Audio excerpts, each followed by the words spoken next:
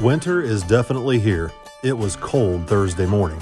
When I went down to fire up that stove, I could feel it in the house already. When I went out to fire up the 64, I thought for sure I'd find a dead mouse in the trap, but no such luck.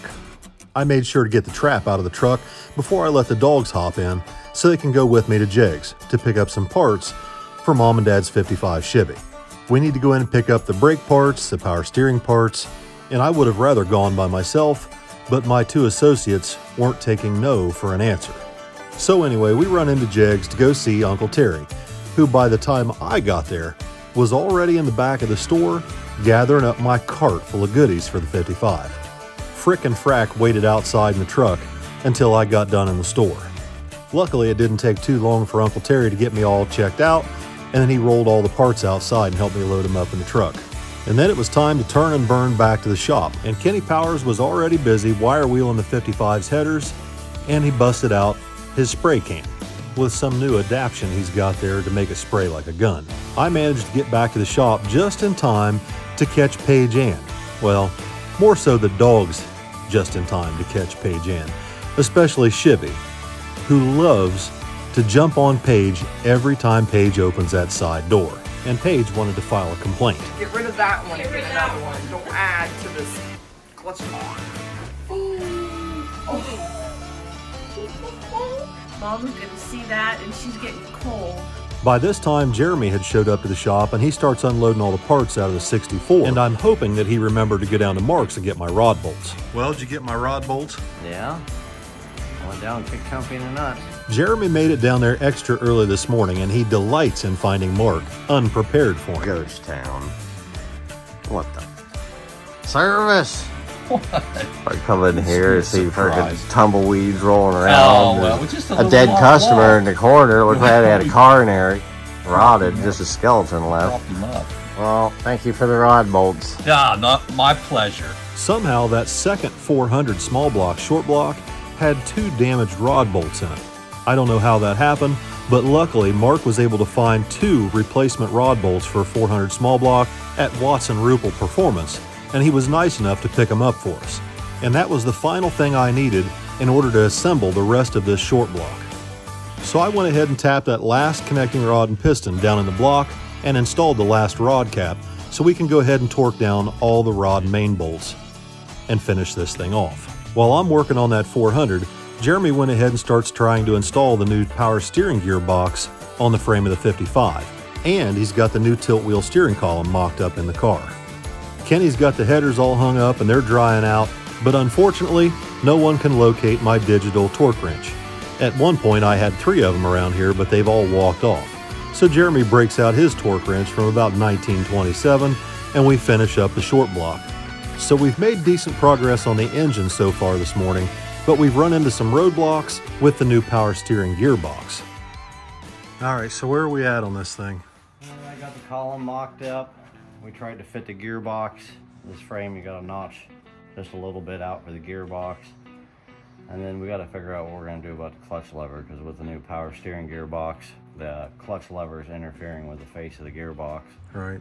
So I either Z the brackets over or we put a hydraulic clutch in it. So I already called Uncle Terry at Jegs and he's digging into that right now to see if there's a kit to switch this from a mechanical clutch to a hydraulic. And if that's the case, that's probably what I'm going to do, because that'll be easier for Dad to push down anyway. Yeah. So what are you doing this weekend? You're taking Dad to go pick up a new truck? Yes. Not a new truck, but a new to him truck. His bean money has already burnt a hole in his pocket. It's gone. And he's already spent it. Yes. It's a 1980 Scottsdale. Yeah. Seems to be pretty decent. That 2-tone blue one? Yeah. From Colorado, I guess is where it's... No, it came from North Dakota, but it's in Indiana right now. So are you going to do a little maintenance on your truck before you leave? Yes. You going to clean out the truck bed by any chance? Yes. Because there's some questionable things there in the bed of your truck. I already got rid of the dead rabbit.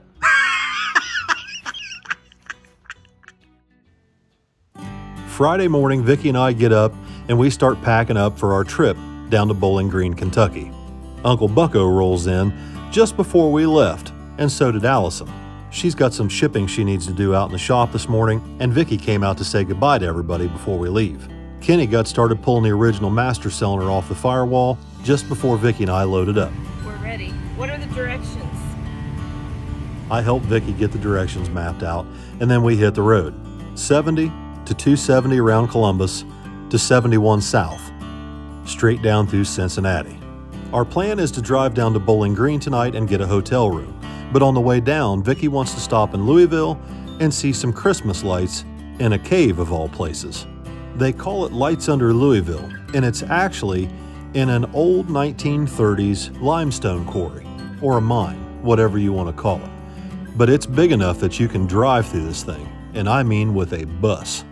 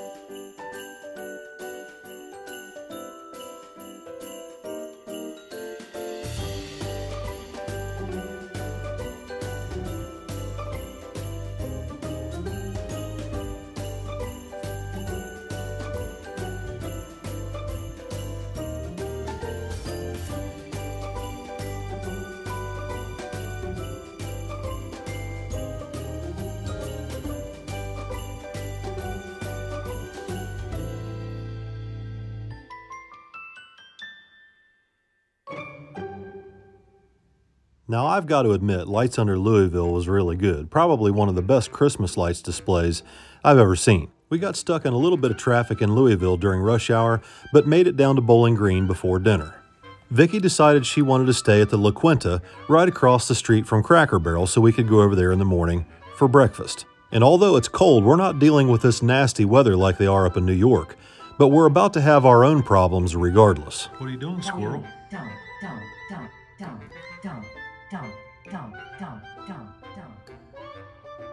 The most annoying remote in the history of remotes.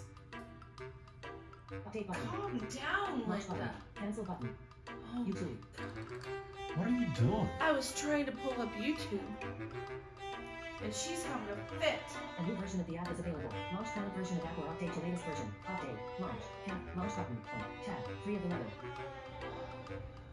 At this point, Vicki and I are both about ready to have a complete meltdown. I don't know that there's anything on YouTube worth all the frustration we're dealing with right now. Can't you just be quiet and let me type? Yeah. I've asked myself that a million times. Button. O. Button. O. P. Button. Q. Button. S. Button. L. Button. L. Oh my god. I can't take it. See, at home, once you type old, it just goes Old Man's Garage. Here, this is Old MacDonald Had a Farm. L. Button. N. Button. N. L. Button. I. Button. H. Button. Okay, I give up. Just stop. Just turn it off. It's fine. H. Button. I. Button. L. Button. N. Button. N. Oh, there it is. M. Button. J. Button. Search. Tab. Oh, 2 of 11. Suggested Calm searches Old Man down, Room 1 to lady. 10. What did Old you Man's do? Garage, 10. Old Man's Garage. Search results for Old Man's Garage. Row. It's 55 Chevy time. We get started on a new winter project upgrading everything. The Old Man's Garage. New. 85K views. 1 day ago. 25 minutes. 3 seconds. 1 of 20 or more. Oh my god. So we settle in for the night, and the next morning we get up early, get our showers, and get ready to go to breakfast. I planned this perfect. Look. She's so proud of herself that she picked a hotel right next to Cracker Barrel.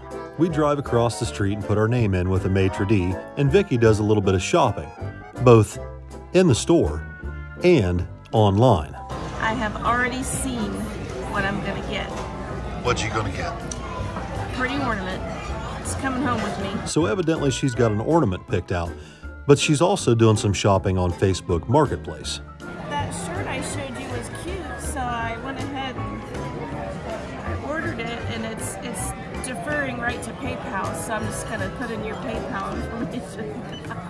I made the mistake of giving her my PayPal password last week, and I'm regretting it already. So with Christmas lights, breakfast, and a little bit of shopping out of the way, it's time for me to go do something I want to do. Now, if you're a really big Chevrolet guy or a sports car guy, you know you can't go through Bowling Green, Kentucky without visiting the National Corvette Museum. And since we've got a few hours to burn today before they're ready for us down at ATM, this is a perfect opportunity to finally get to visit the museum I've wanted to see for a long time.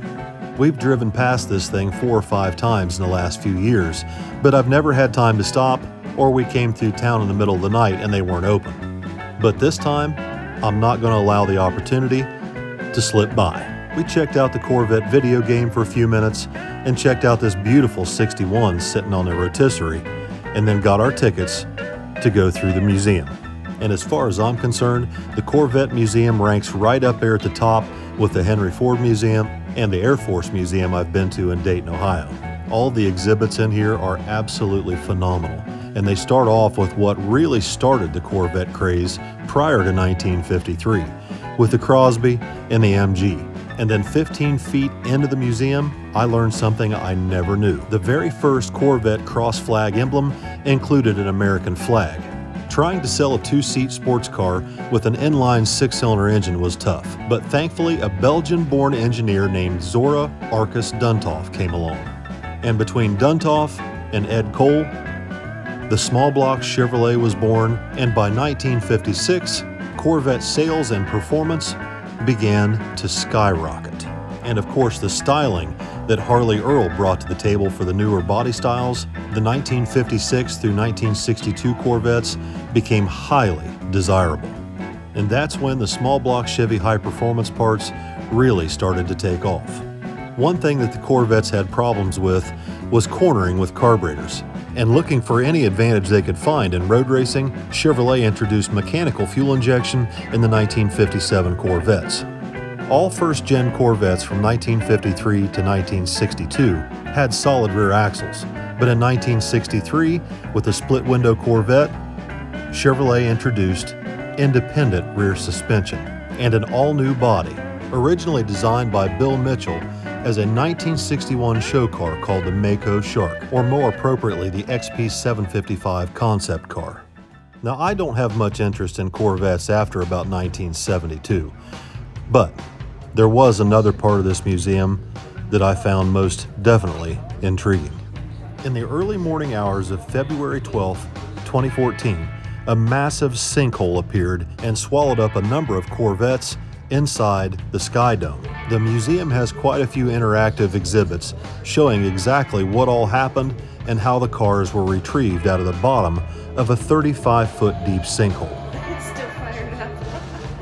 All of the Corvettes that fell in survived except one. It was a 2009 model, and it marked the 1.5 millionth Corvette to ever roll off the assembly line. Vicki and I finished up our tour in the Sky Dome, but we still had a few minutes to spare before we needed to go down to ATM. So we decided to stop by this little place next door that had a massive private collection of antique, classic, and muscle cars, some of which are for sale. Now, like I said, I very much enjoy early Corvettes, but Tri-5 Chevys and muscle cars, now that's my thing. And even though I'm not in the market to buy anything today, it never hurts to look.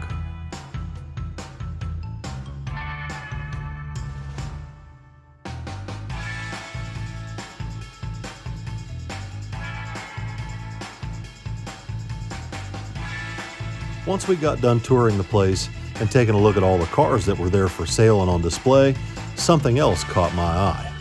I've always wanted a neon Chevrolet clock, and Vicki knows this. She managed to sweet-talk the owner into a good deal on this one. So we finished up our little shopping spree at the Corvette Museum and headed south in the old Suburban. Now, the whole reason we're down here in Bowling Green, Kentucky is to meet up with the owners at ATM Innovations. They have a carburetor for me to pick up, and they also want to talk to me about a private label line of carburetors built specifically to my specifications. Now, keep in mind, I have no formal education. Everything I know about carburetors and fuel systems has been self-taught. I got started at about 6 or 7 years old playing with the carburetor on my grandfather's push mower. Now imagine today a 7-year-old child playing with a screwdriver sitting next to a lawnmower. I was fascinated with turning the idle down as low as I could and then adjusting the low-speed mixture setting to get the best throttle response and to get the engine to rev as quickly as possible. Who would have thought a kid sitting next to a lawnmower playing with a carburetor would lead to this? Regardless of how old I am and how old I feel, when I'm working on a carburetor, I still feel like that 7-year-old boy, filled full of that same excitement I had to hear an engine run a little bit crisper, perform a little bit better, and have a little bit better throttle response. Over the last couple of years, I've taken to YouTube to try and help people to diagnose drivability problems that they associate with the carburetor. But most of the time, the problems associated with the carburetor aren't the carburetor's fault at all. Financially, I've never had the ability to just throw money at a problem and hope it goes away. You have to pay close attention to details, which is why Tim and Angela at ATM have each and every customer fill out a tech sheet so that they can not only build a custom carburetor for everyone's application, but also to help their customers correct any mixed-matched parts that can cause drivability problems or poor performance of their carburetors before the carburetors are ever bolted to the customer's engine. Now, race cars typically idle and go wide open throttle, nothing in between. But street cars like my Malibu or Billy's Mustang, that's a different story. If you've ever been around anything that I've had my hands on, you know that they're tuned very well. I take a lot of pride in tuning and assembling my own carburetors exactly the same way that they take pride in tuning and assembling the carburetors here in Bowling Green, Kentucky at ATM Innovations. Not only do they have the parts available to build and repair just about any carburetor you can imagine, but the employees that work there have many, many years combined experience and detailed documentation of different carburetors that they've built over the last 30 or 40 years. This, along with strict quality control measures, helps to ensure that you not only get a good working carburetor, but also a beautiful looking carburetor as well. Now, one thing I like is chrome and polish. So Tim took a few minutes to show me how their tumble polisher cleans up the main bodies, which are available either polished or with a black protective coating. Now together, we're getting ready to run some really special carburetors through this shop. But today there's one carburetor specifically that's special to me that I plan on taking home with me. But it's not for my Malibu or for any of the other vehicles in our family. This one is for a friend of mine, and I plan on hand delivering it to him tomorrow as soon as I get back to Ohio. As you all may have seen in an earlier video on my channel, a close friend of mine was involved in a tragic accident at Brown County Dragway in Indiana. CJ's carburetor was demolished in the accident. When I realized the carburetor could not be repaired, I reached out to Tim and Angela at ATM and explained the situation. And together we made arrangements to get CJ Buckner's Raggedy Ann Mustang a brand new ATM carburetor. Has your logo on it? No. It don't? No. Why not? I disassembled CJ's old 1050 quick fuel carburetor and recorded exactly what jets and air bleeds were in the carburetor so that the guys at ATM could hit the ground running with a brand new replacement. The carburetor for Raggedy Ann. It turns out this is the very first brand new carburetor that CJ has ever owned. He's always bought carburetors used or pieced something together to get by. During the process of rebuilding Raggedy Ann He had an old Dominator setting on the engine just to keep dirt out. But this new ATM carburetor definitely gives CJ some incentive to keep moving forward. All right, everybody, we are back.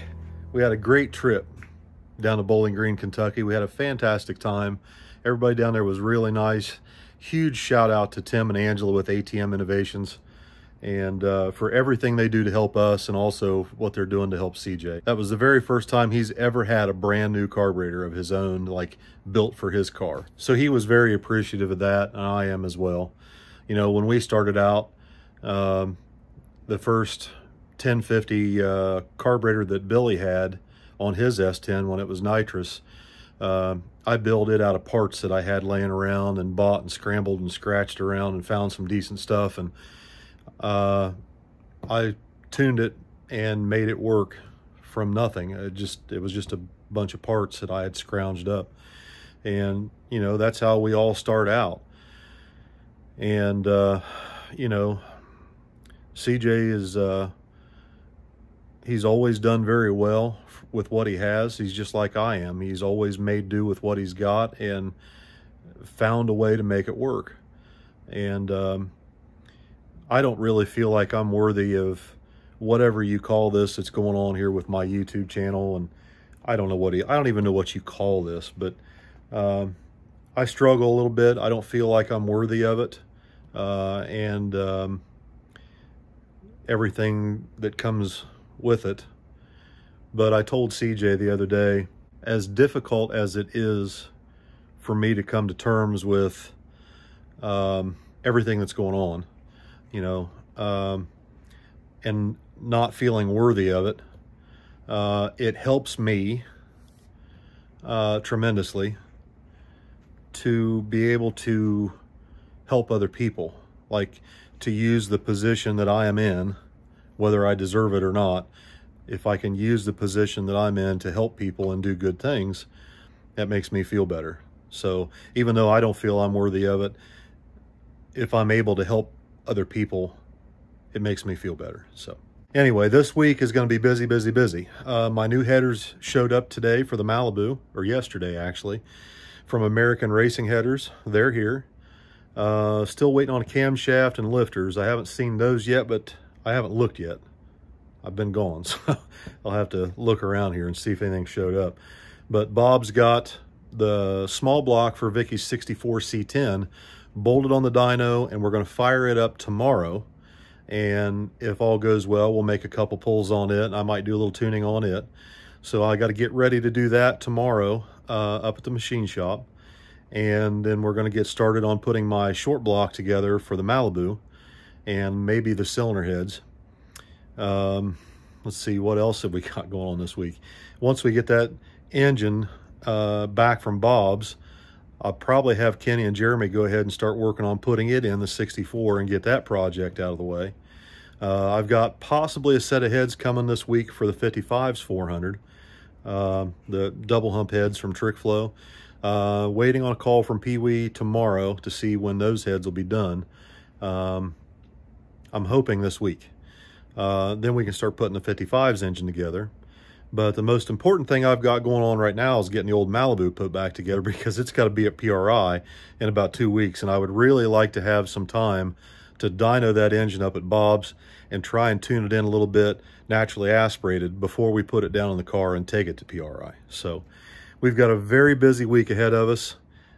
Should be plenty of content to make this week if I can get it all recorded, film everything, and edit it all, and still get a little bit of sleep. Oh, shit. Oh, boy. I've done it now. You started without me. I did, didn't I? So it wasn't an accident. I thought you were busy in there screwing around making turkey cookies. Well, I was, but then I was like, I bet he's going to forget to say this and this. And... Oh, God. Here we go. So what is it? Did you tell everyone when, like, the unveiling of the new line of carburetor options is? No, I don't even know myself for sure, but I think it's going to be at PRI. Yeah. I mean, that's the plan. And we're still doing a giveaway this month for a brand new ATM carburetor. Every order Yep. that's made. From November 1st. Oh boy, for all this stuff. Yeah.